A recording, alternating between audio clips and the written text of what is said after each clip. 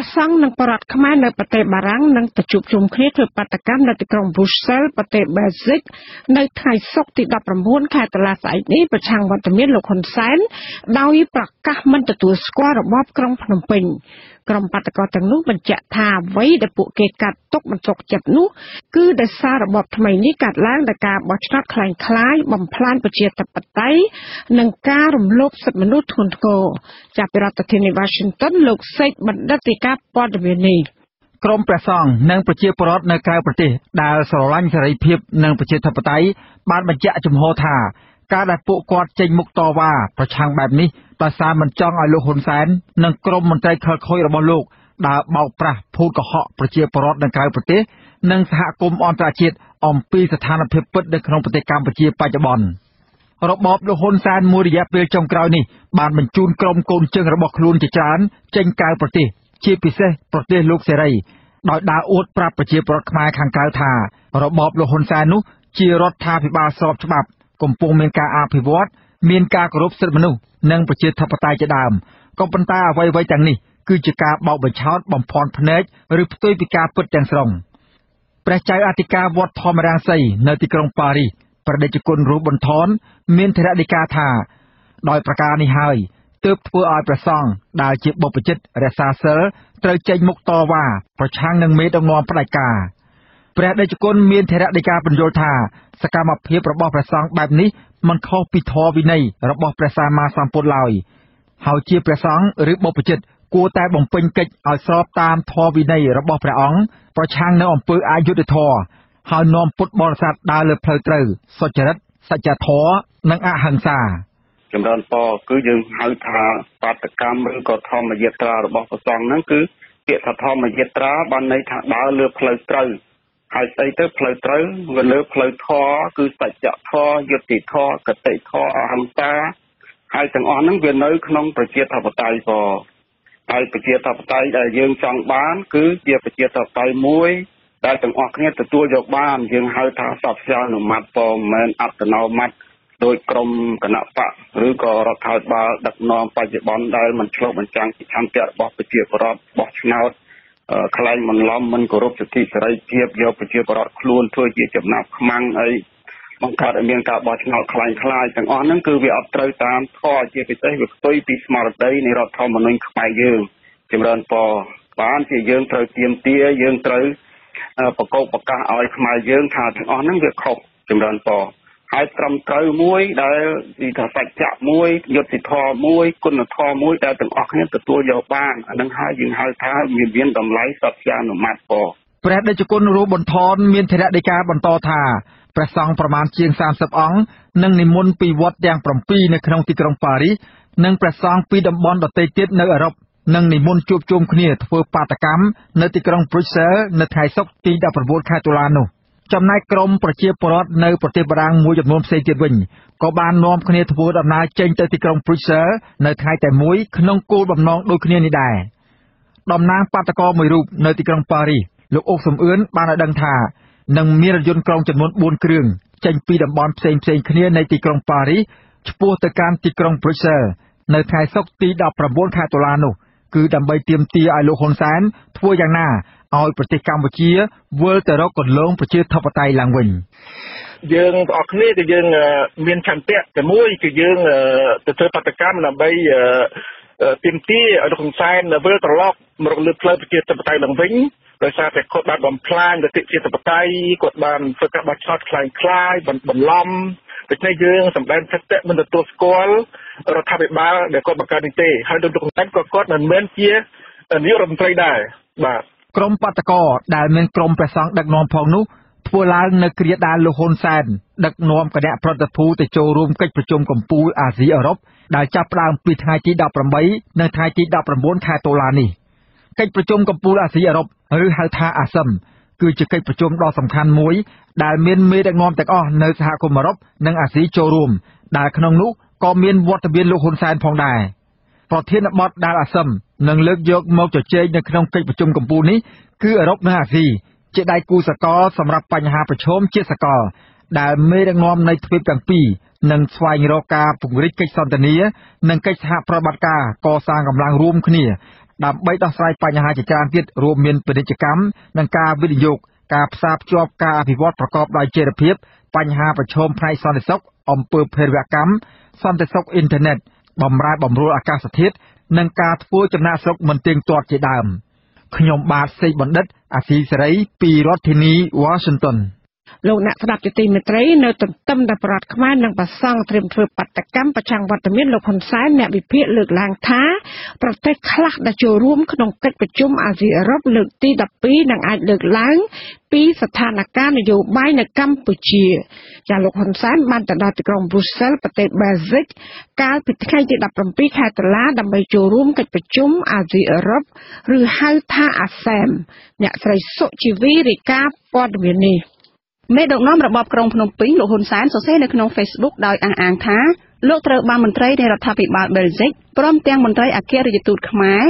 និងពលរដ្ឋខ្មែររស់នៅអឺរ៉ុបស្វាគមន៍យ៉ាងរាក់ទាក់និងកក់ក្ដៅជាទីបំផុតលោកហ៊ុនសែនចាត់ទុកវត្តមានអ្នកទាំងនោះថាជាមោទនភាពលើឆាកអន្តរជាតិនិងអះអាងថានេះជាការដឹកនាំលើផ្លូវត្រូវនិងកំពុងធ្វើឲ្យកម្ពុជាមានសន្តិភាពនិងរីកចម្រើនមុននឹងចាកចេញពីកម្ពុជាកាលពីយប់ថ្ងៃទី16ឈានចូលថ្ងៃទី17ខែតុលាលោកហ៊ុនសែនបានដឹងថាលោកនឹងចូលរួមកិច្ចប្រជុំអាស៊ីអឺរ៉ុបលើកទី12រយៈពេល2ថ្ងៃគឺពីថ្ងៃទី18និងថ្ងៃទី19ខែតុលានៅក្នុងប្រទេសបែលហ្សិកបន្ទាប់ពីនេះលោកនឹងធ្វើទស្សនកិច្ចទៅប្រទេសទួរគីចាប់ពីថ្ងៃទី20ដល់ថ្ងៃទី22ខែតុលា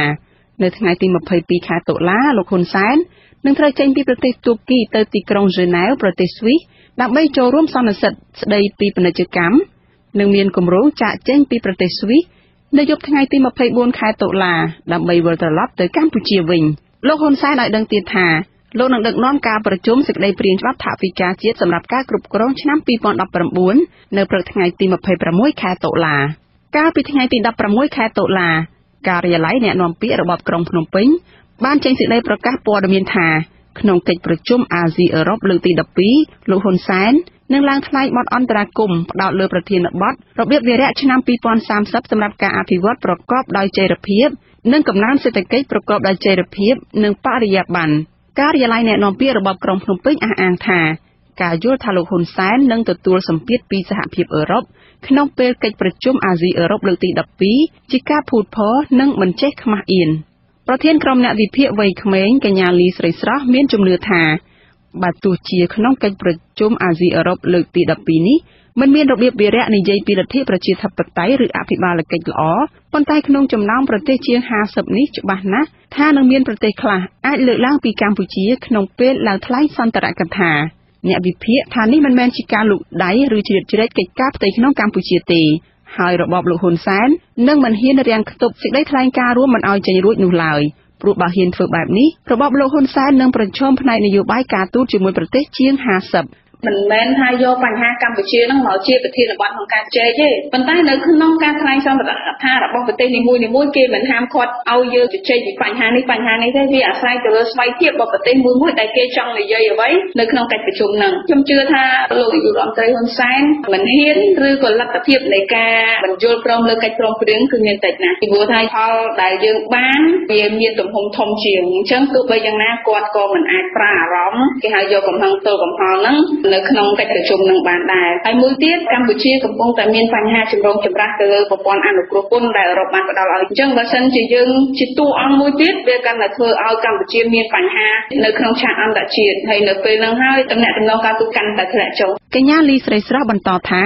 ក្រៅពីអាចប្រឈមនឹងប្រទេសមួយចំនួនលើកឡើងពីកម្ពុជារបបក្រុងភ្នំពេញក៏បានបង្ហាញប្រាប់សហគមន៍អន្តរជាតិពីភាពអស្ថិរភាពឬបរាជ័យក្នុងការដឹកនាំព្រោះក្រុមអ្នកគាំទ្រគណៈបកសង្គ្រោះជាតិនៅទ្វីបអឺរ៉ុបកំពុងត្រៀមធ្វើបាតុកម្មបង្ហាញសហគមន៍អន្តរជាតិនៅពេលដែលអ្នកក្រៅប្រទេសប្រជាជនជាតិខ្មែរធ្វើបាតុកម្មជំនឿបង្ហាញពីភាពអសមត្ថភាពរបស់វេទិកាមួយដែលមិនអាចឲ្យអ្នកនៅក្រៅហ្នឹងសុខសួរនយោបាយជាមួយគ្នាបានវាបង្ហាញពីភាពអសមត្ថភាពដែលយើងមិនអាចបង្រួមឬក៏ធ្វើឲ្យខ្មែរនៅក្រៅខ្មែរនៅក្នុងមានការព្រមព្រៀងគ្នាទៅលើនយោបាយដែលយើងកំពុងដើរស្ថានកិច្ចប្រជុំអាស៊ីអឺរ៉ុបឬហៅកាត់ថាអាស៊ែមត្រូវបានក្រុមអ្នកតាមដាននយោបាយយល់ថាធ្វើឡើងដើម្បីបង្កើនទំនាក់ទំនងនៃបណ្ដាមេដឹកនាំនៃរដ្ឋសមាជិកនិងពង្រីកទីផ្សារពាណិជ្ជកម្មរវាងតំបន់ទាំងពីរគឺអាស៊ីនិងអឺរ៉ុបអ្នកវិភាគយល់ថារបបក្រុងភ្នំពេញ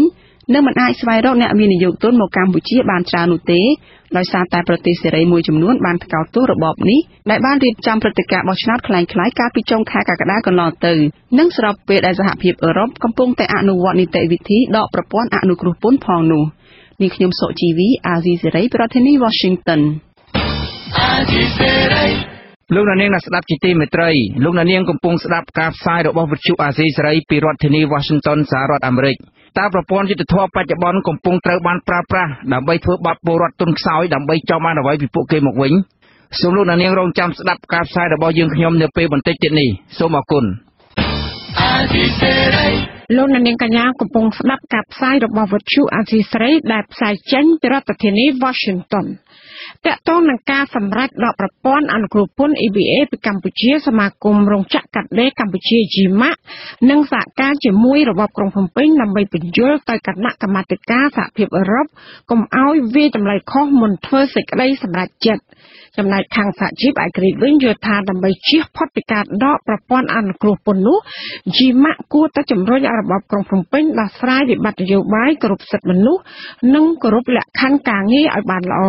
សូមអញ្ជើញលោកនាងស្ដាប់សេចក្តីរាយការណ៍របស់លោកទីនហ្សាការីយ៉ាអគ្គលេខាធិការរងសមាគមរោងចក្រកាត់ដេរកម្ពុជាហៅកាត់ថា GMAC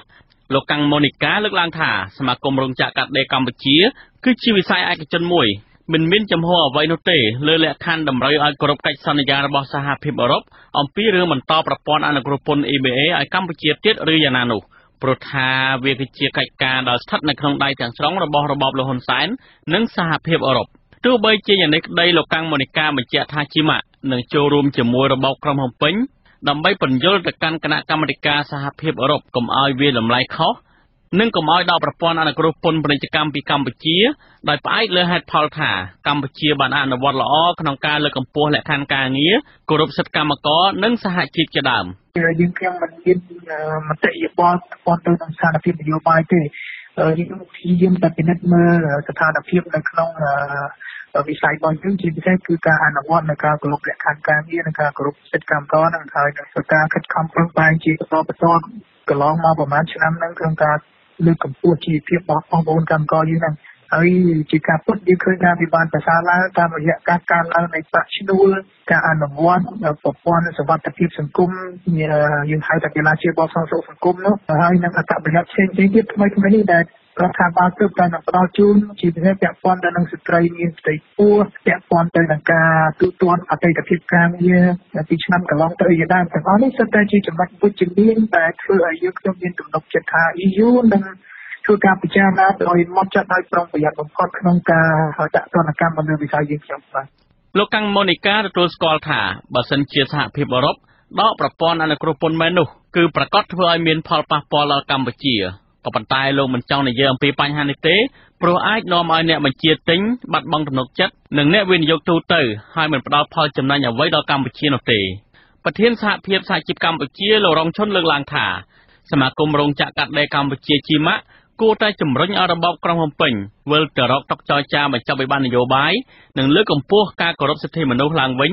ទើបកម្ពុជាអាចជៀសផុតពីការដកប្រព័ន្ធអនុគ្រោះពន្ធពីសំណាក់សហភាពអឺរ៉ុបខ្ញុំគិតថា GMAC គួរតែបញ្ចុះបញ្ចូលរដ្ឋាភិបាលវិញវាប្រសើរជាងក្នុងការរក្សា EBA សម្រាប់កម្ពុជាពីព្រោះយើងដឹងហើយសហគមន៍អឺរ៉ុបគេបានលើកឡើង6ចំណុចដើម្បីឲ្យរដ្ឋាភិបាលយកទៅគិតនិងពិចារណាដូចជាមានការដោះលែងលោកកឹមសុខាលោកសំរងស៊ីហើយឲ្យមានផ្ដល់សិទ្ធិសេរីភាពដល់118អ្នកនោះមានសិទ្ធិធ្វើនយោបាយឡើងវិញឲ្យគណៈបកសង្គ្រោះជាតិក្រុមប្រឹក្សាមាន4-5ចំណុចហ្នឹងហើយខ្ញុំគិតថា GMAC គួរតែទៅជែកជាមួយរដ្ឋាភិបាលប្រសើរជាងសហការរដ្ឋាភិបាលទៅបញ្ចុះបញ្ចូលសហគមន៍អឺរ៉ុបពីព្រោះនេះកូនសោគឺនៅក្នុងដៃរដ្ឋាភិបាលទេបាទកាលពីដើមខែតុលាសហភាពអឺរ៉ុបបានជូនដំណឹងជាផ្លូវការទៅរបបលហ៊ុនសែនអំពីចំណាត់ការឈានទៅរកការលុបចោលប្រព័ន្ធអនុគ្រោះពន្ធទំនិញគ្រប់មុខលើកលែងតែគ្រឿងសព្វាវុធឬ EBA នេះសហភាពអឺរ៉ុបបញ្ជាក់ថាចំណាត់ការនេះគឺដោយសារតែពុំមានការកែប្រែស្ថានភាពវិបត្តិនយោបាយប្រជាធិបតេយ្យនិងការរំលោភសិទ្ធិមនុស្សធ្ងន់ធ្ងរនៅកម្ពុជាក្នុងរយៈពេលកន្លងមកនេះសហភាពអឺរ៉ុបទុករយៈពេលជូន6ខែ2ដងឲ្យរបបលហ៊ុនសែន ស្ដារលទ្ធិប្រជាធិបតេយ្យនិងគោរពសិទ្ធិមនុស្សឡើងវិញហើយបើក្នុងរយៈពេលនេះរបបក្រុងភ្នំពេញមិនអនុវត្តតាមលក្ខខណ្ឌនេះទេសហភាពអឺរ៉ុបនឹងឈប់ផ្ដល់ប្រព័ន្ធអនុគ្រោះពន្ធតទៅទៀតលោករងឈុនអះអាងថាការគោរពសិទ្ធិមនុស្សនិងលើកកម្ពស់លក្ខខណ្ឌការងារជូនកម្មករនោះគឺមិនឆ្លើយតបទៅនឹងស្ថានភាពជាក់ស្ដែងរបស់កម្មករដែលកំពុងជួបប្រទះឡើយលោករងឈុនអះអាងថាខាងជីម៉ាក់លើកឡើងពីការគោរពសិទ្ធិមនុស្សនិងលើកកម្ពស់លក្ខខណ្ឌការងារជូនកម្មករនោះគឺមិនឆ្លើយតបទៅនឹងស្ថានភាពជាក់ស្ដែងរបស់កម្មករដែលកំពុងតែជួបប្រទះនោះឡើយ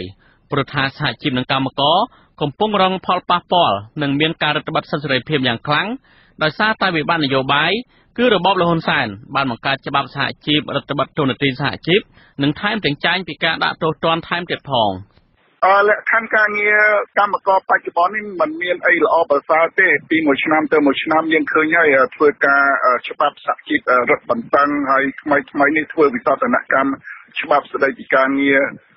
រឹតបន្តឹងទៅដល់សេរីភាពកម្មករសេរីភាពសហជីពគ្មានអ្វីដែលធ្វើការល្អប្រសើរទេបើយើងនិយាយអំពីសិទ្ធិសេរីភាពហើយបើលក្ខខណ្ឌការងារកម្មករនៅតែប្រឈមទៅនឹងបញ្ហាយើងឃើញហើយមួយឆ្នាំ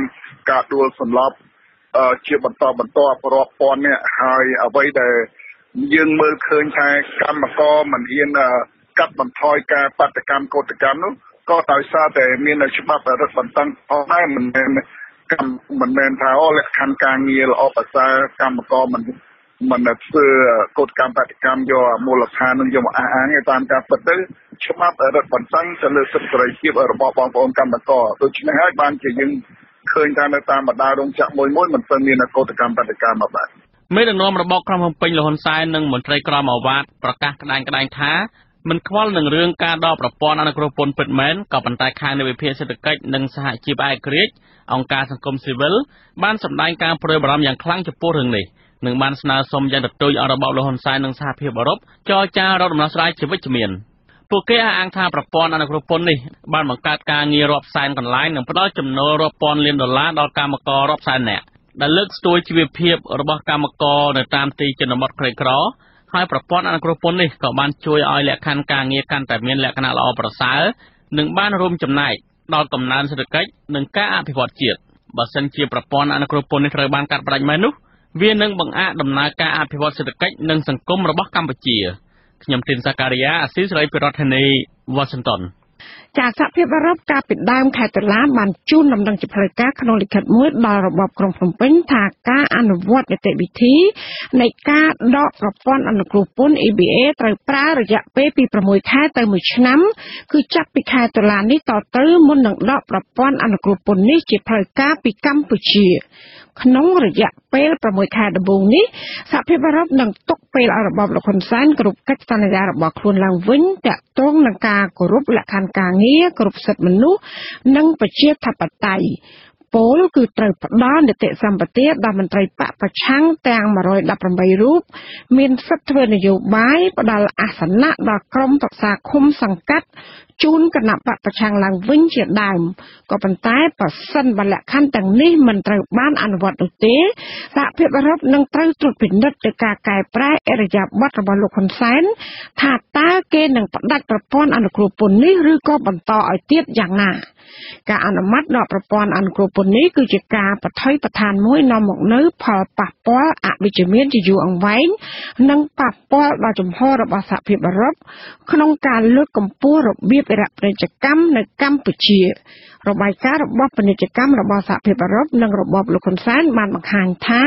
ក្រោមប្រព័ន្ធអនុគ្រោះពន្ធនេះទំនិញកម្ពុជានាំចូលទៅទីផ្សារអឺរ៉ុបគឺមានទឹកប្រាក់ដល់ទៅជាង $6,000 លានអាមេរិកក្នុងឆ្នាំ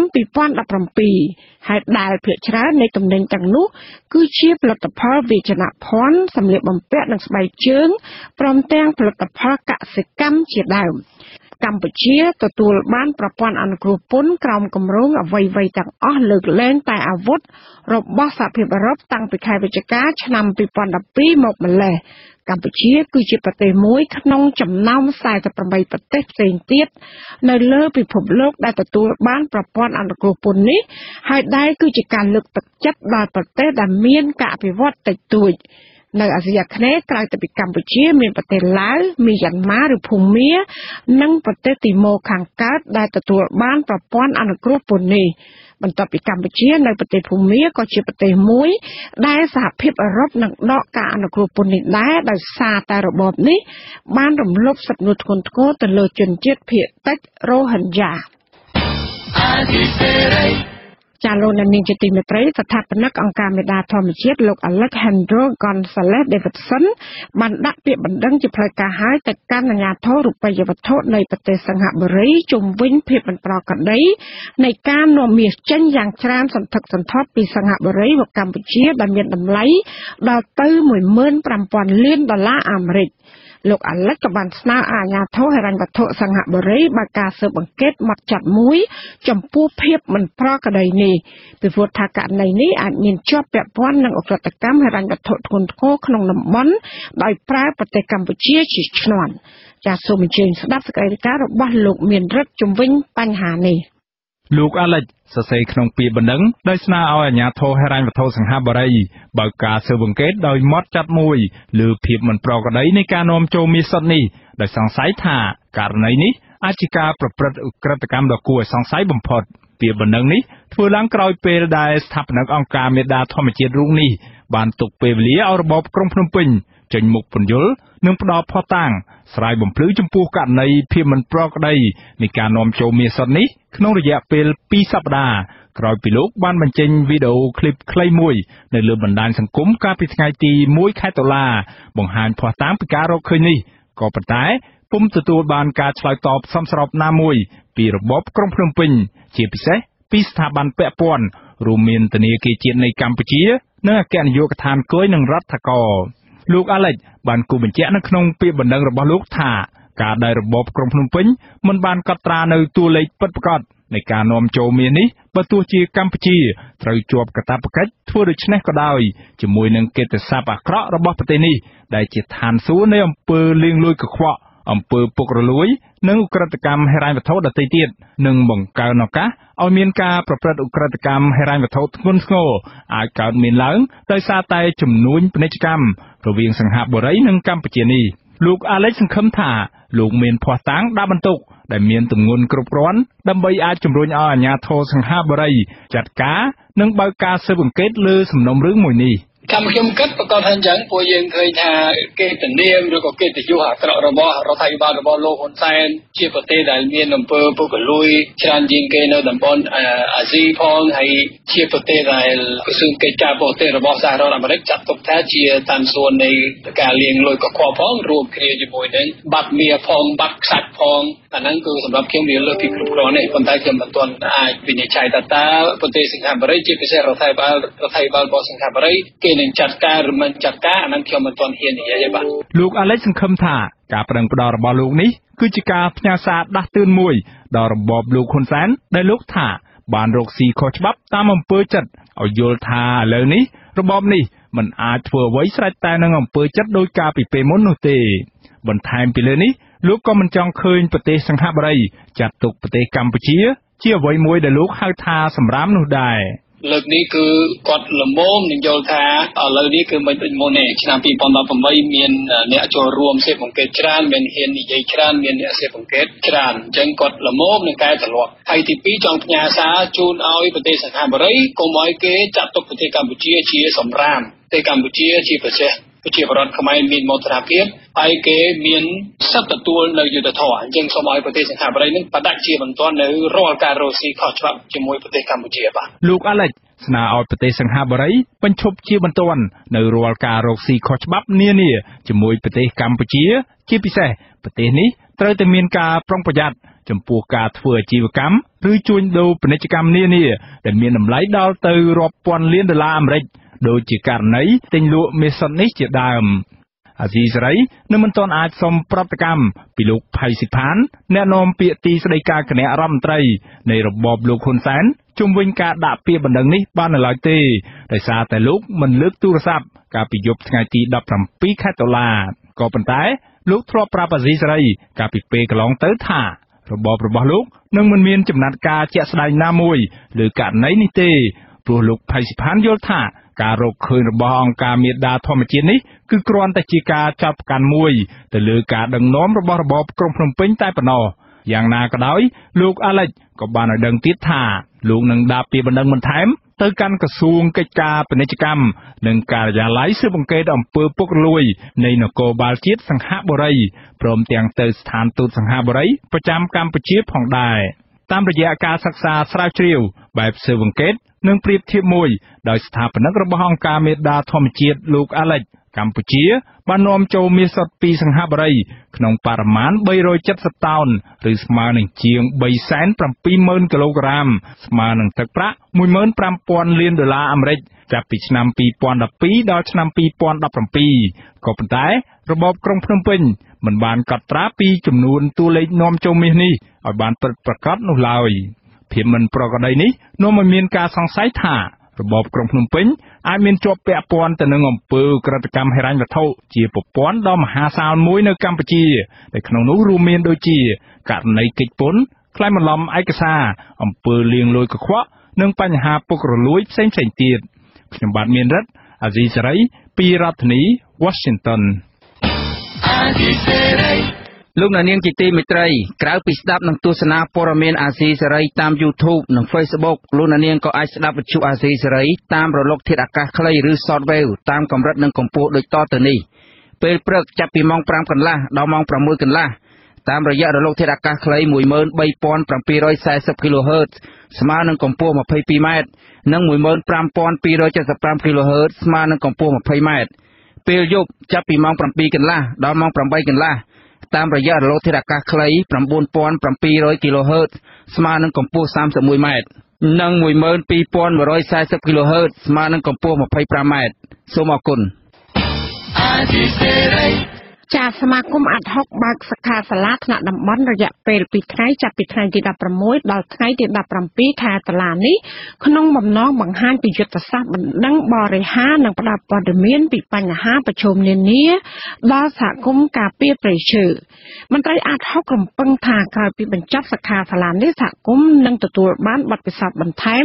ក្នុងការតស៊ូមតិការពារធនធានធម្មជាតិដែលកំពុងរងការគំរាមកំហែងយ៉ាងធ្ងន់ធ្ងរលោកថនតារ៉ូរាយការណ៍ព័ត៌មាននេះតំណាងសហគមន៍ចំនួន5ខេត្តរួមមានខេត្តរតនគិរីស្ទឹងត្រែងសៀមរាបក្រចេះនិងខេត្តកំពង់ធំបានជួបពិគ្រោះយោបល់នឹងការផ្លាស់ប្តូរបទពិសោធន៍រវាងសហគមន៍និងសហគមន៍ក្នុងសិក្ខាសាលាថ្នាក់តំបន់ដែលរៀបចំឡើងដោយសមាគមអាត់ហុកប្រារព្ធឡើងនៅទីរួមខេត្តសៀមរាបក្នុងកិច្ចពិភាក្សានោះតំណាងសហគមន៍នៅខេត្តនីមួយៗបានលើកឡើងពីបញ្ហាប្រឈមច្រើនពាក់ព័ន្ធការការពារធនធានធម្មជាតិនិងការលាតត្រដាងពីបទល្មើសព្រៃឈើទៅប្រព័ន្ធផ្សព្វផ្សាយត្រូវបានអាជ្ញាធរមូលដ្ឋាននិងសមត្ថកិច្ចគម្រាមកំហែងតាមដានរដ្ឋបិទសិទ្ធិសេរីភាពនិងការកោះហៅពួកគេមកសួរនាំដោយមន្ត្រីនគរបាលយុត្តិធម៌មន្ត្រីជាន់ខ្ពស់សមាគមអាត់ហុកលោកប៉ែនបូណាឲ្យដឹងនៅថ្ងៃទី17ខែតុលាថាសមាគមអាត់ហុកបានជ្រើសយកតំណាងសហគមន៍ឆ្នើម10រូបក្នុងខេត្តនីមួយៗដើម្បីចូលរួមសិក្សាថ្នាក់តំបន់ក្នុងបំណងពំនាំបទពិសោធន៍ការងារជាក់ស្ដែងដែលពួកគេបានជួបប្រទះនៅមូលដ្ឋានចែករំលែកក្នុងសិក្ខាសាលានេះលោកបញ្ជាក់ថាការជជែកពិភាក្សាស្វែងរកចំណុចខ្លាំងនិងចំណុចខ្សោយជាបញ្ហាសំខាន់ក្នុងការស្វែងរកយុទ្ធសាស្ត្រថ្មីៗពង្រឹងសិទ្ធិអំណាចសហគមន៍និងការដាក់បណ្ដឹងបរិហារដោយតម្លាភាពទៅតុលាការជំរុញឲ្យមានការអនុវត្តច្បាប់ព្រៃឈើឲ្យម៉ឺងម៉ាត់និងការទទួលខុសត្រូវយ៉ាងសំខាន់ចំពោះការបាត់បង់ធនធានធម្មជាតិស្ថិតក្រោមបន្ទាត់ច្បាប់គោលបំណងយើងគឺចង់ឲ្យសហគមន៍ឆ្នើមពីពួកយើងរើសមកហ្នឹងក្នុងមួយខេត្តហ្នឹងគឺយើងជ្រើសរើសតំណាងសហគមន៍យើងឆ្នើម10រូបដើម្បីចូលរួមក្នុងកិច្ចការសាលាតំបន់យ៉ាងណាហ្នឹងថាតំណាងសហគមន៍យើងឆ្នើមទាំង10រូបពំនាំនៅក្នុងពិសោធន៍ការងារជាក់ស្ដែងដែលលោកធ្វើនៅសហគមន៍មកចែកចាយនៅក្នុងកិច្ចការសាលាហ្នឹងហើយយើងរួមគ្នារកចំណុចខ្លាំងចំណុចខ្សោយនិងរកអនុសាសន៍ផ្សេងៗហើយប្រសិទ្ធនេះគឺយើងក៏ស្វែងរកនៅយុទ្ធសាស្ត្រថ្មីជនជាតិដើមភាគតិចគួយរស់នៅខេត្តស្ទឹងត្រែងលោកឋានវ៉នឲ្យដឹងថាលោកនឹងពំនាំបទពិសោធន៍ដែលទទួលបានក្នុងសិក្ខាសាលានេះទៅចែករំលែកជូនសហគមន៍មូលដ្ឋានរបស់លោកឲ្យស្វែងយល់បន្ថែមពីយុទ្ធសាស្ត្រដាក់បណ្ដឹងបរិហារមានតម្លាភាពនិងលាតត្រដាងបញ្ហាប្រឈមនៅមូលដ្ឋានទៅប្រព័ន្ធផ្សព្វផ្សាយដើម្បីជំរុញឲ្យអាជ្ញាធរពាក់ព័ន្ធដោះស្រាយដោយត្រឹមត្រូវលោកបន្ថែមថាកិច្ចពិគ្រោះយោបល់នេះមានសារៈសំខាន់ណាស់ដើម្បីជំរុញឲ្យអាជ្ញាធរដោះស្រាយបញ្ចប់បញ្ហារបស់អ្នកភូមិដែលអូសបន្លាយច្រើនឆ្នាំមកហើយម្យ៉ាងទៀតសោតព្រៃសហគមន៍ភូមិអន្លង់ក្រមួនដែលមានផ្ទៃដីជាង 1000 ហិកតាបានទទួលរងការកាប់យកឈើតាមតម្លៃនិងទន្ទ្រានដីជាកម្មសិទ្ធិអស់ស្ទើរទាំងស្រុង ចំណែកសហគមន៍បានប្តឹងអាជ្ញាធរមូលដ្ឋានទៅតុលាការពីបទខុបខិតគ្នាកាប់ទន្ទ្រានព្រៃឈើជាច្រើនឆ្នាំមកហើយតែគ្មានលទ្ធផលលោកប្រាជ្ញាថានឹងប្រឹងប្រែងរកវិធីសាស្ត្រស្ដារព្រៃឈើឡើងវិញនិងជំរុញឲ្យមានការទទួលខុសត្រូវពីការបាត់បង់ធនធានធម្មជាតិដែលអាជ្ញាធរពាក់ព័ន្ធមិនអើពើលោកបារម្ភថាបច្ចុប្បន្នសិទ្ធិសេរីភាពជនជាតិដើមភាគតិចនៅតែរងការគំរាមកំហែងនិងការតាមដានពីអាជ្ញាធរមូលដ្ឋាននៅគ្រាដែលពួកគេបានលាតត្រដាងពីបទល្មើសព្រៃឈើទៅប្រព័ន្ធផ្សព្វផ្សាយនិងរិះគន់ពីភាពអសកម្មរបស់អាជ្ញាធរពាក់ព័ន្ធមិនអនុវត្តច្បាប់ព្រៃឈើតែខ្ញុំនៅតាមដានសកម្មភាពរាល់សំណុំរឿងខ្ញុំនោះខ្ញុំអត់មានចោលទេខ្ញុំដាក់ទុកក្នុងតុលាការទីមួយពួកអស់ខ្ញុំរកឃើញអ្នកកាប់ព្រៃឈើហើយទៅរាយការណ៍ប្រាប់គាត់អត់មានទទួលស្គាល់ប្រែទៅជាថាពួកខ្ញុំនោះជាអ្នកប្រឆាំងទៅវិញនោះទី1ទី2មកទៀតខ្ញុំរកឃើញអ្នកកាប់ឈើហើយទេមកគាត់ប្រែទៅជាគាត់មិនទេប្រាប់អាជ្ញាធរដែលមានសមត្ថកិច្ចទៅចាប់ទៅប្រែទៅគាត់នោះទេទៅប្រាប់អ្នកកាប់ឈើនោះថាឲ្យប្រយ័ត្នខ្លួនព្រោះសហគមន៍ទៅហើយទី3មកទៀតខ្ញុំបានចាប់ម៉ាស៊ីនខ្ញុំបានសិក្សាមើលមានអ្នកនៅពីក្រោយខាងគឺអាជ្ញាធរនេះហើយអ្នកដែលនៅពីក្រោយខាងរផតាងក៏មានសាក់សីក៏មានទាំងអស់ជនជាតិដើមភាគតិចទំពួនរស់នៅខេត្តរតនគិរីលោកខំនិនដែលបានចូលរួមសិក្ខាសាលានេះដែរថ្លែងថាក្រោយពីបញ្ចប់សិក្ខាសាលានេះសហគមន៍នឹងរួមគ្នាស្រាវជ្រាវរកវត្ថុតាងបន្ថែមដាក់បណ្ដឹងបរិហារទៅតុលាការបន្ថែមទៀតក្នុងបំណងការពារព្រៃសហគមន៍ភូមិកែងសាន់ដែលនៅសេសសល់ចុងក្រោយជាង 1000 ហិកតាសម្រាប់ជាកេរកូនចៅជំនាន់ក្រោយលោករកឃើញថាអាជ្ញាធរមូលដ្ឋានបានខុបខិតគ្នា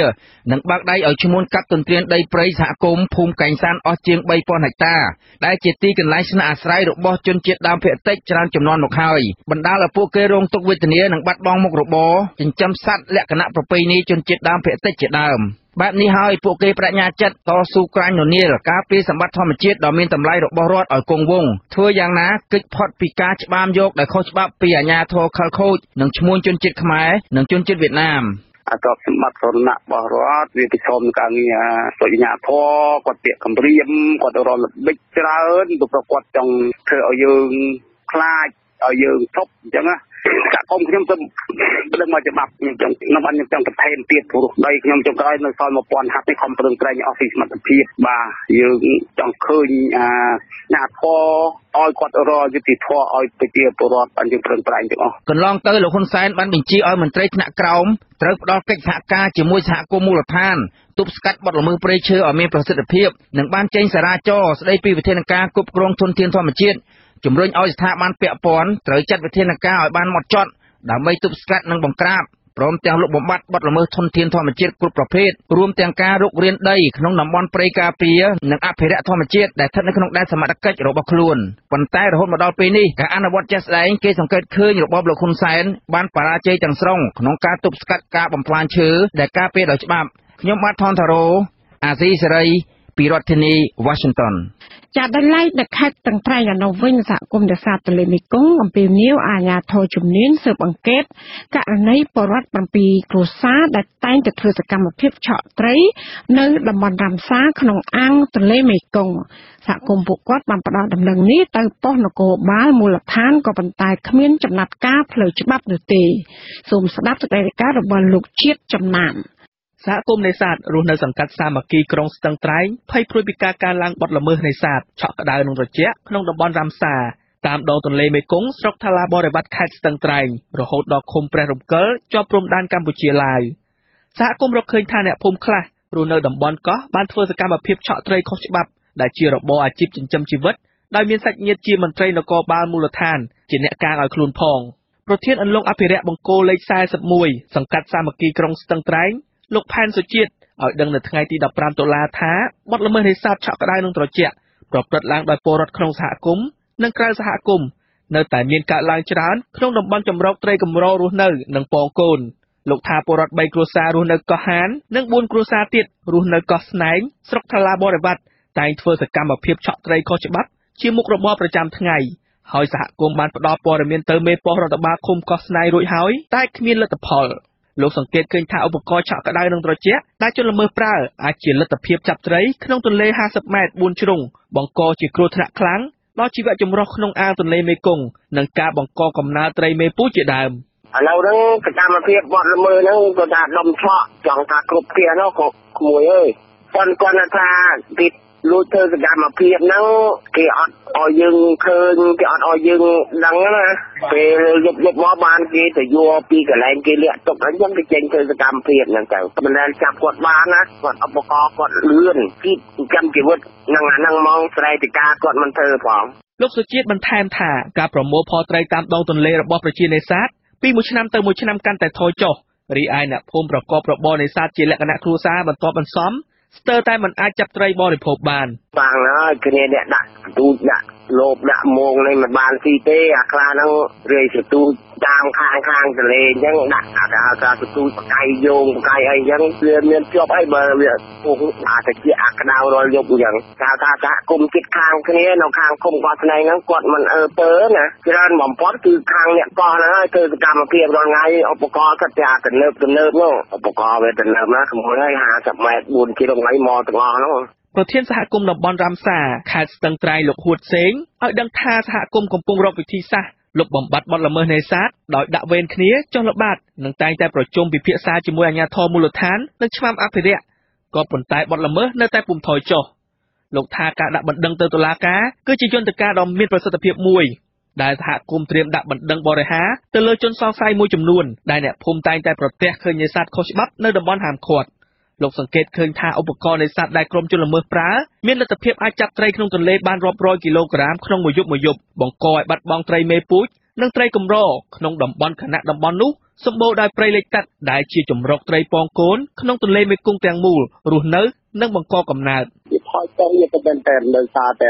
ការប្រព្រឹត្តបើតែយើងនេះសាររបៀបធម្មជាតិជាពុតាយើងពីមុននោះត្រីទន្លេមេគង្គនឹងយកតាទេអូនអានេះវាដោយសារវា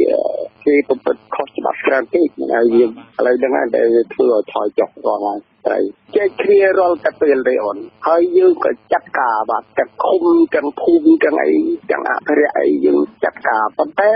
យើងនៅតែមានប្រធានមន្ត្រីបរិស្ថានខេត្តស្ទឹងត្រែងលោកអេងភិរុងបដិសេធមិនផ្ដល់សម្ភារដល់អាស៊ីសេរីនៅថ្ងៃទី15តុលាដោយលោកប្រាប់ថាទូរស័ព្ទមិនឮចំណែកនៃខណ្ឌរដ្ឋបាលជលផលខេត្តស្ទឹងត្រែងលោកទុំនីរ៉ូក៏មិនអាចតាក់ទងបានបាទតំបន់រ៉ាំសា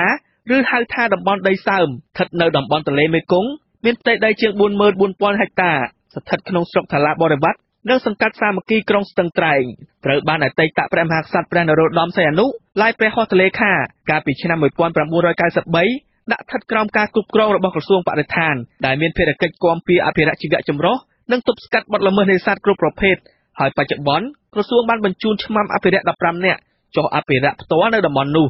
នាយកប្រតិបត្តិអង្គការបណ្ដាញការពារទន្លេ3លោកលៀងប៊ុនលៀបរកឃើញថាឧបករណ៍ឆក់ក្តៅនិងត្រជាក់នៅតែជាគ្រោះថ្នាក់ធ្ងន់ធ្ងរដល់ធនធានជលផលនិងជីវៈចម្រុះក្នុងទន្លេមេគង្គរីឯការទប់ទល់ជាមួយក្រុមជនល្មើសរបស់អាជ្ញាធរពាក់ព័ន្ធនៅតែជួបឧបសគ្គនៅឡើយខណៈទូកនេសាទរបស់ក្រុមជនល្មើសទំនើបនឹងលឿនជាងទូកឆ្មាំអភិរក្សនិងទូករបស់សហគមន៍នេសាទ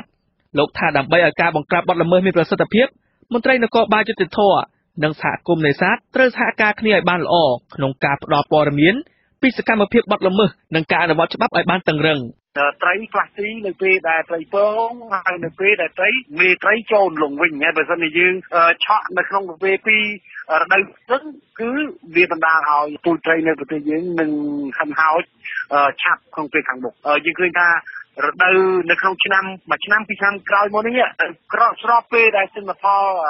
ផលយើងចេះអត់ខូចចុះស្រាប់ខ្លះផងបាត់ល្មើសនឹងក៏វាកើនឡើងធ្ងន់ធ្ងរខ្លះទៀតផងវាធ្វើឲ្យយើងសហគមន៍ប្រជាពលរដ្ឋទាំងឡាយនៅតាមដងទន្លេដែលគាត់អាស្រ័យផលនឹងទន្ទឹងជលផលមានការព្រួយបារម្ភនឹងការ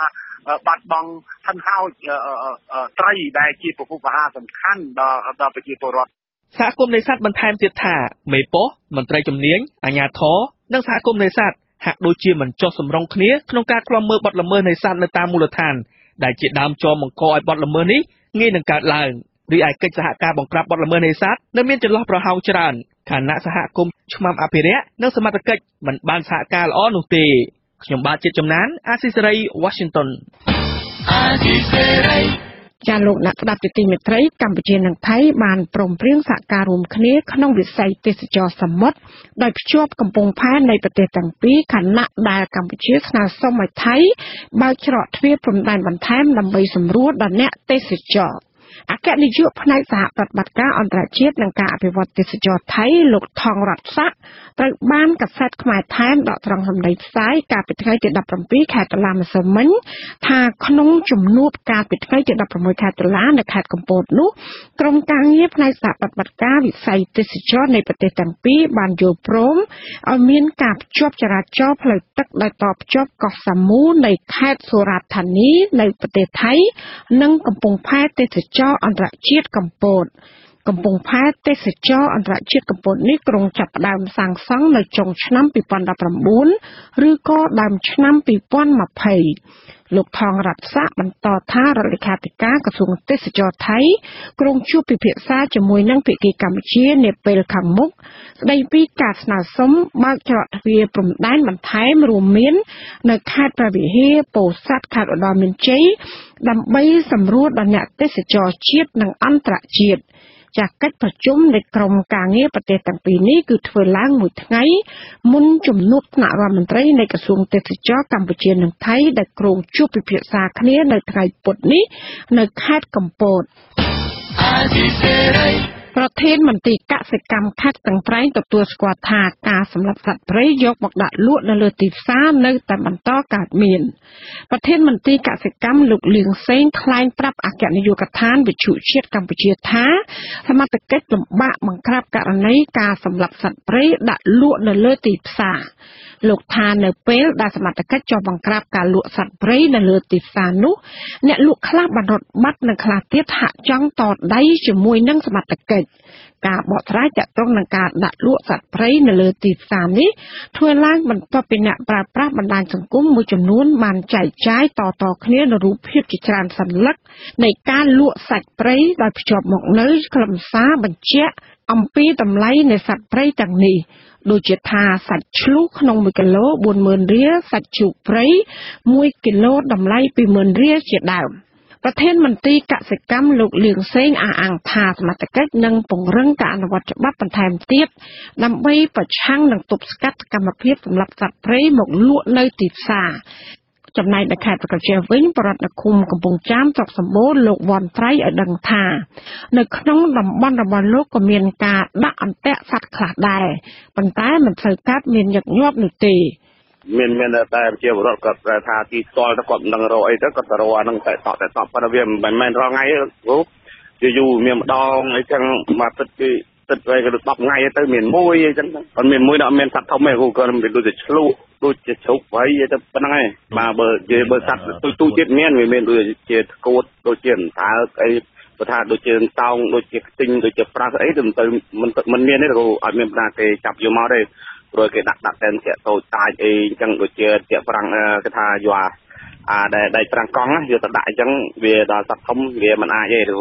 កាលពីថ្ងៃទី11ដល់ថ្ងៃទី12ខែតុលារដ្ឋមន្ត្រីក្រសួងមហាផ្ទៃលោកសខេងដែលបានទៅចូលរួមក្នុងសន្និសីទស្ដីពីការជួញដូរសត្វព្រៃខុសច្បាប់នៅទីក្រុងឡុងចក្រភពអង់គ្លេសហាក់បំភ្លេចពីការជួញដូរសត្វព្រៃនៅកម្ពុជាទោះជាយ៉ាងណានៅចំពោះមុខអន្តរជាតិលោកសខេងថ្លែងថាកម្ពុជាមិនអនុញ្ញាតឲ្យមានការជួញដូរសត្វព្រៃហើយនឹងប្រើប្រាស់សត្វព្រៃសម្រាប់ដំណើរការប្រចាំថ្ងៃនោះទេលោកក៏បានប្រកាសបដិញ្ញាអនុវត្តនូវវិធានការចាំបាច់ដើម្បីទប់ស្កាត់និងបង្ក្រាបការជួញដូរសត្វព្រៃខុសច្បាប់ចាលោកនាងកញ្ញាទៅបានស្ដាប់ព័ត៌មានប្រចាំថ្ងៃរបស់វិទ្យុអាស៊ីសេរីដែលរៀបចំជូនដោយនាងខ្ញុំម៉ៅសុធានីសូមលោកនាងកញ្ញារងចាំស្ដាប់សេចក្តីរាយការណ៍ផ្សេងៗនៅក្នុងការផ្សាយរបស់យើងនាពេលបន្តិចទៀតនេះ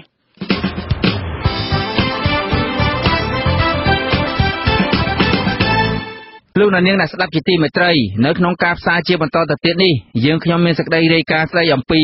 ក្រមសកម្មជនបរិស្ថានទាមទារឲ្យអ្នកមានប្រាក់និងអំណាចបញ្ឈប់ការប្រើប្រព័ន្ធយុត្តិធម៌ជាឧបករណ៍ប្លន់យកដីពលរដ្ឋក្រីក្រហើយនៅចុងកម្មវិធីលោកនាងនឹងបានស្ដាប់ព័ត៌មានបញ្ចប់សូមអញ្ជើញលោកនាងស្ដាប់ការផ្សាយរបស់យើងខ្ញុំដែលមានជាបន្តទៅទៀតដូចតទៅ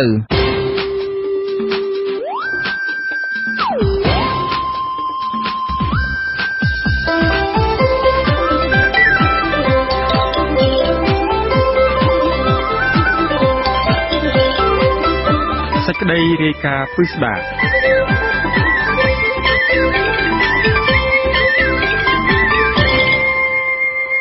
លោកនាងដែលស្ដាប់ជាទីមេត្រីក្រមសកម្មជនបរិស្ថានមើលឃើញថាតុលាការបច្ចុប្បន្នបានក្លាយជាឧបករណ៍សម្រាប់យកដីធ្លីពលរដ្ឋក្រីក្រពីសំណាក់ក្រុមអ្នកមានលុយមានអំណាចពួកគេក៏បានអំពាវនាវដល់សហគមន៍ខ្មែរនៅបរទេសឲ្យនាំគ្នាធ្វើបាតកម្មប្រឆាំងវត្តមានលោកហ៊ុនសែននិងទាមទារឲ្យមានការដាក់សម្ពាធលើរបបនេះកុំឲ្យចេះតែបង្កើនភាពអយុត្តិធម៌ក្នុងសំណុំរឿងដីធ្លីរវាងពលរដ្ឋនិងក្រុមហ៊ុនតទៅទៀតលោកវ៉ែនសុកមេតរាយការណ៍អំពីរឿងនេះសកម្មជនបរិស្ថាន3រូបរួមមានអ្នកនាងលីមគឹមហ្សាលោកមេងហេងនិងលោកហ៊ុនវណ្ណៈរួមគ្នាចេញផ្សាយវីដេអូមួយដែលមានរយៈពេលជាង2នាទីដើម្បីបង្ហាញការមិនពេញចិត្តរបស់ពួកគេចំពោះប្រព័ន្ធយុត្តិធម៌នៃរបបលោកហ៊ុនសែនដែលពួកគេអះអាងថាបានក្លាយជាឧបករណ៍ដ៏ពេញនិយមរបស់អ្នកមានលុយមានអំណាចដើម្បីប្លន់យកដីធ្លីនិងផ្ទះសម្បែងរបស់ប្រជាពលរដ្ឋក្រីក្រអ្នកនាងលីនគឹមហ្សាថ្លែងក្នុងវីដេអូនោះថានាងសោកស្ដាយជាខ្លាំងដែលពលរដ្ឋចំនួន3គ្រួសាររស់នៅតំបន់ពលជប៉ុនស្រុកគិរីសាគរខេត្តកោះកុងបានបង្ខំចិត្តបោះបង់ចោលការតស៊ូរបស់ខ្លួនក្នុងរឿងវិវាទដីធ្លីជាមួយក្រុមហ៊ុនចិន Union Development Group ដោយសារតែពួកគាត់ព្រួយបារម្ភខ្លាចជាប់ពន្ធនាគារដោយពលរដ្ឋរងគ្រោះដីធ្លីមួយចំនួនទៀតកាលពីថ្ងៃទី1ខែតុលាថ្មីនេះប្រជាពលរដ្ឋនៅតំបន់ពលជប៉ុនដែលនៅសេសសល់ចំនួន3គ្រួសារបានសម្រេចចិត្តផ្ដល់ដីនិងផ្ទះរបស់ពួកគាត់ឲ្យទៅក្រុមហ៊ុនវិនិយោគចិនដែលមានឈ្មោះថា UDG បន្ទាប់ពីតុលាការខេត្តកោះកុងចេញដីកាកោះហៅប្រជាពលរដ្ឋពីគ្រួសារបន្ថែមទៀតឲ្យទៅឆ្លើយបំភ្លឺតាក់ទងទៅនឹងបណ្ដឹងរបស់ក្រុមហ៊ុនពួកគាត់រងសម្ពាធផ្លូវចិត្តយ៉ាងខ្លាំងដោយសារតែប្រព័ន្ធយុត្តិធម៌របស់រដ្ឋត្រូវបានប្រើប្រាស់ដើម្បីប្លន់យកដីនិងផ្ទះរបស់ពួកគាត់រីឯអង្គការអ្នកសារព័ត៌មានរួមទាំងពួកខ្ញុំដែលជាសកម្មជនបរិស្ថានត្រូវបានរត់បន្តមិនអាចជួយពួកគាត់បានទើបពួកគាត់សម្រេចចិត្តទទួលយកសំណងទៅរស់នៅទីតាំងថ្មីដែលពិបាកក្នុងការចិញ្ចឹមជីវិតចំណែកលោកហ៊ុនវណ្ណៈបានរិះគន់មេដឹកនាំរបបក្រុងភ្នំពេញលោកហ៊ុនសែនថារវល់តែរឿងការពារអំណាចរបស់ខ្លួនច្រើនពេកលែងបានគិតគូរពីសុខទុក្ខរបស់ពលរដ្ឋខ្លួនឯងដែលធ្វើឲ្យបុគ្គលខិលខូចមួយចំនួនឆក់ឱកាសនេះលួចប្លន់ដីធ្លីរបស់ពលរដ្ឋដោយប្រើប្រាស់តុលាការជាឧបករណ៍ដ៏មានប្រសិទ្ធភាពរីឯមេដឹកនាំយើងវិញដោយសារតែចំណាយពេលការពារតំណែងខ្លួនឯងច្រើនពេកទើបមិនបានគិតគូរសុខទុក្ខប្រជាពលរដ្ឋធ្វើឲ្យជនសន្តានចោលមួយក្រុមឆ្លៀតឱកាសដើរលួចឆក់ប្លន់សម្បត្តិអ្នកដទៃនិងសម្បត្តិជាតិតាមតែអំពើចិត្តចំណែកឯមន្ត្រីដែលធ្លាប់មានស្នាដៃកន្លងមកមិនមានលទ្ធភាពអាចដោះស្រាយបញ្ហាទាំងអស់នេះបានគ្មានជំរឿសអ្វីក្រៅពីបង្កើតឆាកល្ខោនដើម្បីបន្លំភ្នែកសាធារណជនជាពិសេសរាល់បញ្ហាដែលពាក់ព័ន្ធទៅនឹងអ្នកមានលុយកំពូលដែលមានទំនាក់ទំនងជិតស្និទ្ធជាមួយនឹងបងប្អូនសាច់ញាតិមេដឹកនាំអតីតសកម្មជនបរិស្ថាននៃអង្គការមេដាធម្មជាតិទាំង3រូបនេះក៏បានអំពាវនាវដល់សហគមន៍ខ្មែរនៅបរទេសឲ្យចេញតវ៉ាប្រឆាំងនឹងវត្តមានរបស់លោកហ៊ុនសែនដោយផ្ដោតជាសំខាន់លើការដាក់សម្ពាធឲ្យបរិសុទ្ធខ្លាំងខាងប្រើអំពើហិង្សារូបនេះងាកមកពិនិត្យនឹងកែតម្រង់ប្រព័ន្ធយុត្តិធម៌របស់ប្រទេសកម្ពុជាឡើងវិញសូមឲ្យបងប្អូនប្រជាពលរដ្ឋខ្មែរយើងដែលរស់នៅអឺរ៉ុបមេត្តាចូលរួមបាតកម្មដោយអហិង្សានៅទីក្រុងប្រ៊ុយសែលប្រទេសបែលហ្សិកថ្ងៃទី19ខែតុលាខាងមុខនេះដើម្បីស្នើសុំឲ្យសភាអឺរ៉ុបដាក់សម្ពាធលើលោកហ៊ុនសែនឲ្យត្រួតពិនិត្យនិងកែតម្រូវប្រព័ន្ធយុត្តិធម៌ឡើងវិញជាបន្ទាន់ការលើកឡើងរបស់ក្រុមសកម្មជនបរិស្ថានត្រង់ចំណុចនេះត្រូវបានច្រានចោលដោយអ្នកនាំពាក្យក្រសួងយុត្តិធម៌លោកចិនម៉ាលីនលោកថាការអំពាវនាវបែបនេះជាការទាមទារហួសពីគោលការណ៍ច្បាប់និងបានបង្កប់របៀបវិរៈនយោបាយដោយសារគ្មានស្ថាប័នឬបុគ្គលណាម្នាក់អាចទៅដាក់សម្ពាធលើតុលាការឲ្យសម្រេចសេចក្តីតាមការចង់បានរបស់ខ្លួនឡើយលោកសង្កត់ធ្ងន់ថាតុលាការសម្រេចសេចក្តីដោយផ្អែកលើអង្គហេតុនិងអង្គច្បាប់ជាមូលដ្ឋានដូច្នេះភាគីដែលមានភស្តុតាងរឹងមាំជាងនោះពួកគេនឹងឈ្នះក្តីអ្នកនាំពាក្យរូបនេះអះអាងថាការកែតម្រង់ប្រព័ន្ធយុត្តិធម៌នេះត្រូវបានធ្វើឡើងជាបន្តបន្ទាប់តាមរយៈការរៀបចំក្របខ័ណ្ឌច្បាប់និងគោលនយោបាយឲ្យបានគ្រប់គ្រាន់ការពង្រឹងសមត្ថភាពក្រមសីលធម៌វិជ្ជាជីវៈនិងការទទួលខុសត្រូវរបស់មន្ត្រីអនុវត្តច្បាប់ព្រមទាំងការតាមដាននិងត្រួតពិនិត្យការអនុវត្តច្បាប់លោកជំរុញឲ្យសកម្មជនបរិស្ថាននិងអង្គការសង្គមស៊ីវិលជួយពលរដ្ឋក្រីក្រតាមរយៈការប្រមូលភស្តុតាងនិងទឡ្ហីករណ៍ផ្លូវច្បាប់រឹងមាំដើម្បីតតាំងក្តីនៅតុលាការជាជាងការស្នើសុំឬធ្វើសកម្មភាពទាំងឡាយណាដែលមានចរិតនយោបាយ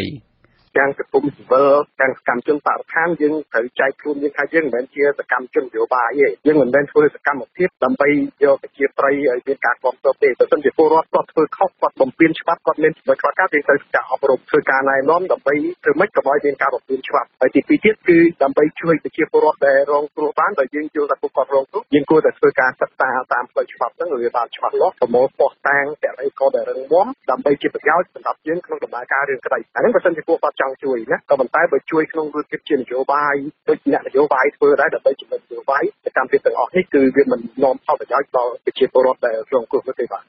សកម្មជនបរិស្ថានលោកខុនវណ្ណៈដែលធ្លាប់ជាប់ពន្ធនាគារនឹងត្រូវបានផ្ដន្ទាទោសដោយតុលាការខេត្តកោះកុងជុំវិញសកម្មភាពការពារបរិស្ថាននោះអះអាងថាវីដេអូដែលពួកលោកធ្វើនៅពេលនេះមិនជាប់ពាក់ព័ន្ធនឹងរឿងនយោបាយឡើយលោកក៏សម្គាល់ថាពលរដ្ឋក្រីក្រជាច្រើនបានរងនូវភាពអយុត្តិធម៌តាមអំណាចសាលក្រមរបស់តុលាការដែលកាត់ក្តីលំអៀងទៅរកក្រុមហ៊ុនឬបុគ្គលមានលុយមានអំណាចដែលបានរំលោភបំពានដីធ្លីពលរដ្ឋហើយគ្មានស្ថាប័នណាជួយទាញតុលាការឲ្យងាកមកធ្វើការងារដោយត្រឹមត្រូវឡើយខណៈអង្គការសង្គមស៊ីវិលប្រព័ន្ធផ្សព្វផ្សាយឯករាជ្យនិងសកម្មជនបរិស្ថានដោយពួកលោកស្ថិតក្រោមការរដ្ឋបិទនិងធ្វើទុកបុកម្នេញពីសំណាក់អាជ្ញាធរលោកទទួលស្គាល់ថាជាគោលការណ៍ច្បាប់ភាគីដែលមានភស្តុតាងរឹងមាំជាងអ្នកនោះនឹងឈ្នះក្តីក៏ប៉ុន្តែការអនុវត្តជាក់ស្ដែងមិនមែនបែបនេះឡើយគឺតុលាការកាត់ក្តីលំអៀងទៅរកក្រុមហ៊ុនឬបុគ្គលមានលុយមានអំណាចបើទោះជាពលរដ្ឋមានទឡ្ហីករណ៍ផ្លូវច្បាប់រឹងមាំបែបណាក្តីវាច្រើនឯកសារដែលប្រជាពលរដ្ឋមាននៅដៃមានទាំងឯកសារមានទាំងអីយ៉ាងទៅហើយម្នាក់សង្ឃឹមថាដីអត់បាត់បង់ហើយអាចឈ្នះក្រុមហ៊ុនអីយ៉ាងណាប៉ុន្តែលទ្ធផលចុងក្រោយច្រើនតែបរាជ័យច្រើនតែអត់មានអ្នកតតាំងបើមិនជាពលរដ្ឋតតាំងក៏គាត់អត់លទ្ធភាពដោយថាគាត់ចំណាយពេលវេលាថវិកាច្រើនពេកឆ្លងទៅសាលាដំបងផងអត់ពីដំបងឆ្លងទៅសាលាឧទ្ធរសាលាកំពូលហើយដូចជាអស់ទំនុកចិត្តណាគេមានព្រៀបសពបែបយ៉ាងណាហើយពួកគាត់ច្រើនតែបោះបង់ចោលទាំងអស់នៅពេលដែលតំណាងមកគាត់ជាប់គុកម្នាក់ពីរនាក់គឺគាត់វាច្រើនស្លន់សល់គឺគាត់ឈប់ហ្មងចំណែកឯអ្នកនាំពាក្យសមាគមការពារសិទ្ធិមនុស្សអាត6លោកសឹងសែនករណាក៏សម្គាល់ថាពលរដ្ឋរងគ្រោះដីធ្លីសុទ្ធតែធ្លាប់បានដាក់បណ្ដឹងទៅតុលាការដើម្បីឲ្យជួយដោះស្រាយវិវាទរបស់ពួកគាត់ក៏ប៉ុន្តែស្ថាប័នយុត្តិធម៌នេះកម្រចាត់ការបណ្ដឹងរបស់ពលរដ្ឋណាស់ផ្ទុយទៅវិញបើក្រុមហ៊ុនឬបុគ្គលមានលុយមានអំណាចប្តឹងពលរដ្ឋវិញតុលាការតែងតែចាត់ការយ៉ាងលឿនរហ័សរហូតឈានដល់ការចាប់ខ្លួនពលរដ្ឋនិងផ្ដន្ទាទោសពួកគេថែមទៀតផងយើងឃើញតាំងពីមានឯកសារប្លង់កម្មសិទ្ធិមួយចំនួនបានដោយមិនប្រក្រតីណាការធ្វើសម្បទានមួយចំនួនដោយមិនបានសិក្សាវិតម្លៃផលប៉ះពាល់ឲ្យបានត្រឹមត្រូវអំពីជីវភាពនិងសង្គមឬក៏បរិស្ថានក្នុងតំបន់ហ្នឹងអញ្ចឹងយើងឃើញថាវាមានភាពមិនប្រក្រតីនឹងច្រើនណាស់មុននឹងដល់ដំណាក់កាលតុលាការការលើកឡើងនៅក្នុងផ្លូវច្បាប់ដែលខាងក្រសួងលើកឡើងហ្នឹងអាហ្នឹងហាក់ដូចជាមានតែនៅក្នុងទ្រឹស្ដីតែប៉ុណ្ណោះប៉ុន្តែការអនុវត្តវិញយើងឃើញថាវាមិនឆ្លុះបញ្ចាំងទេមន្ត្រីដែលទទួលតួនាទីទាំងអស់ហ្នឹងមានល្អហ្នឹងកម្រិតតិចតួចដែលឃើញថាមានការយកចិត្តទុកដាក់ក៏ប៉ុន្តែយើងឃើញមួយចំនួនធំហ្នឹងគឺមិនបានប្រើតួនាទីក្នុងន័យឲ្យបានត្រឹមត្រូវស្មោះត្រង់ដោយគុណធម៌ដើម្បីការពារយុត្តិធម៌ជូនប្រជាពលរដ្ឋអីនោះទេមន្ត្រីសិទ្ធិមនុស្សរូបនេះសង្កត់ធ្ងន់ថាការកែតម្រង់ប្រព័ន្ធយុត្តិធម៌នេះជារឿងដ៏ចាំបាច់និងជាបញ្ហាអាទិភាពដើម្បីនាំមកនូវយុត្តិធម៌សង្គមនិងស្ដារទំនុកចិត្តពីប្រជាពលរដ្ឋឡើងវិញកម្ពុជាបានជាប់ឈ្មោះថាជាប្រទេសមិនគោរពនីតិរដ្ឋដោយសារតែស្ថាប័នកំពូលទាំង3របស់ជាតិត្រូវបានដាក់ឲ្យស្ថិតក្រោមការបង្គាប់បញ្ជាពីបុគ្គលតែម្នាក់គឺលោកហ៊ុនសែនខណៈតុលាការត្រូវបានរកឃើញថាជាស្ថាប័នដែលពុករលួយជាងគេជុំវិញរឿងវិវាទដីធ្លីនេះមេដឹកនាំរបបក្រុងភ្នំពេញលោកហ៊ុនសែនធ្លាប់ប្រកាសជាអឡារឹកថានឹងមិនឲ្យពលរដ្ឋណាម្នាក់ជាប់គុកដោយសាររឿងទំនាស់ដីធ្លីឡើយក៏ប៉ុន្តែជាក់ស្ដែងពលរដ្ឋមួយចំនួននៅតែត្រូវជាប់ពន្ធនាគារដោយសាររឿងទំនាស់ដីធ្លីដដែលមកទល់នៅពេលបច្ចុប្បន្ននេះដូចជាតំណាងសហគមន៍ព្រែកខ្សាច់នៅខេត្តកោះកុងនិងប្រជាសហគមន៍អូរខ្សាច់នៅខេត្តព្រះសីហនុជាដើមខ្ញុំបាទវ៉ែនសុមេតអាស៊ីសេរីពីរដ្ឋធានី Washington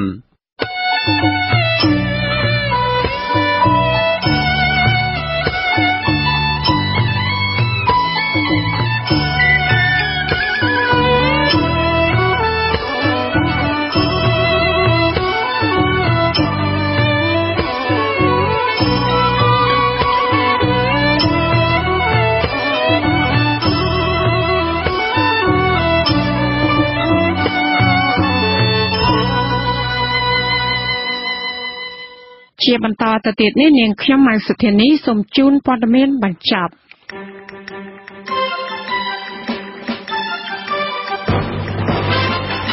ព្រះសង្ឃនិងបរិវត្តខ្មែរនៅប្រទេសបារាំងនឹងជួបជុំគ្នាធ្វើបាតកម្មនៅទីក្រុងប្រ៊ុយសែលនៅថ្ងៃសុក្រទី19ខែតុលាស្អែកនេះប្រឆាំងវត្តមានលោកហ៊ុនសែនដោយប្រកាសមិនទទួលស្គាល់របបក្រុងភ្នំពេញ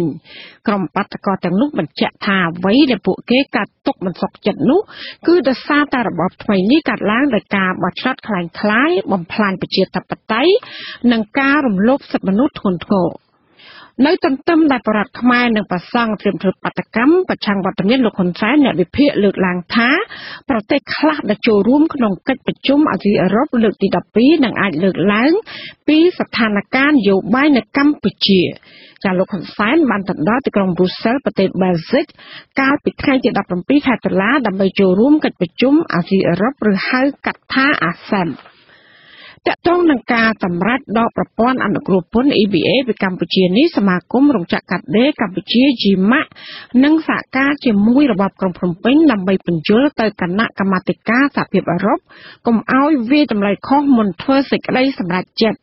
ចំណែកខាងសហជីពឯករាជ្យវិញយល់ថាដើម្បីជៀសផុតពីការដកប្រព័ន្ធអនុគ្រោះពន្ធនោះ GMAC គួរតែជំរុញឲ្យរបបក្រុងភ្នំពេញដោះស្រាយវិបត្តិនយោបាយគោរពសិទ្ធិមនុស្សនិងគោរពលក្ខខណ្ឌការងារឲ្យបានល្អ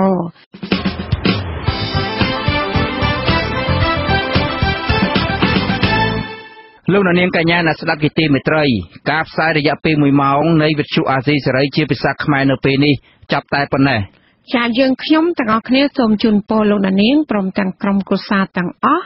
សូមជួបប្រកបតែនឹងសេចក្តីសុខសេចក្តីចម្រើនជានិរន្តរ៍ខ្ញុំបាទថនតារ៉ូចានាងខ្ញុំម៉ៅសុធានីព្រមទាំងក្រុមការងារទាំងអស់នៃវិទ្យុអាស៊ីសេរីសូមអរគុណនិងសូមជម្រាបលាចាសូមជម្រាបលា